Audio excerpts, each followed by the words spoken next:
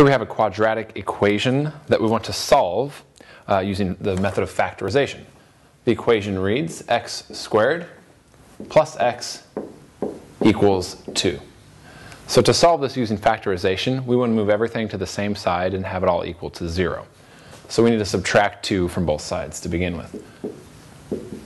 So that gives us x squared plus x minus 2 equals 0.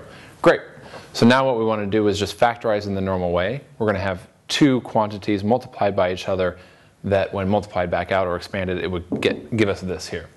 So that gives us something like this. The first term is going to be that which multiplied by itself gives us x squared, which is of course just x.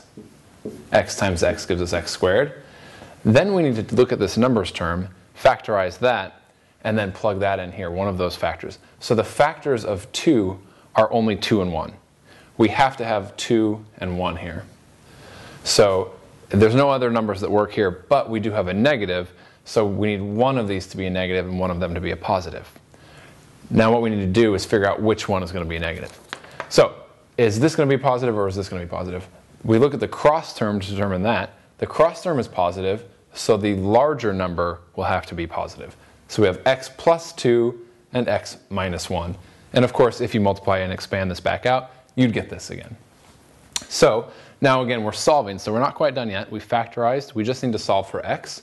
So what we have is two terms, two factors. And if we get a 0 for either one of these, then we get a product of 0. So in other words, we can say x1 plus 2 equals 0, and x2 minus 1 equals 0. So solving for this, we get x1 equals negative 2. And here we get x2 equals positive 1. So we have a quadratic equation and two solutions.